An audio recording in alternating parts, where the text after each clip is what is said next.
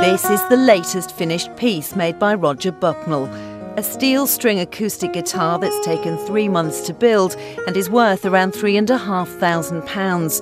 Its proud owner is based in London, but heard about Roger's skill from a friend.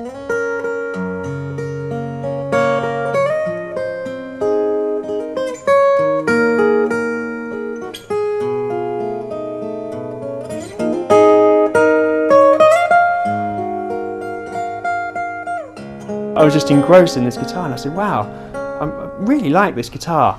And he said to me, yeah, it actually suits you, the sound, and then we began discussing the woods, the fingerboard width, and etc, etc. And he suggested that, he said, I think we really should get one of those made for you. And I said, yeah, I think that sounds like a good idea. So that's what you've had done. You've had your guitar made in Cumbria, and what do you think of it? It's brilliant. The first guitar I made was, I was 9 years old. It was a long, long time ago. I had no one to show me. I just made something. I was fascinated by the way such things were made. So I made what I thought was a guitar and moved from there. Roger sources wood and other materials from all over the world. Some of it is thousands of years old. These days, the company produces around 130 guitars and mandolins a year, often for rich and famous musicians. Mick Jagger, Sting, M People, Pete Townsend, Cliff Richard, it goes on and on and on, and more recently to people such as David that you've seen today. And what kind of reaction have you had from these people with their guitars?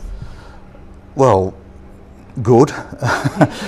Some people use them all the time professionally as their performance instruments. Other ones keep them at home to play, to the family. Other ones use them just for recording. Most of the items made by Roger and his team are made to order. Some are unusual, others unique. Oh yeah, it's different. It's not a guitar, it's a bouzouki, or in actual fact it's a double neck bouzouki, 2 necks on a very unusual shaped body, and that's done for a reason. And it's a custom order for a chap in Ireland, Donald Lunny. It's his specification, and there's reasons for doing all of this. There's 2 bouzouki necks with different lengths, so in different tunings, you can change from one to the other very quickly. So completely unique? Completely unique, yes. Making guitars will always be more than just a job for Roger, though he admits the real pleasure is getting to see a satisfied customer in action. Kim Ingalls, ITV News, Penrith.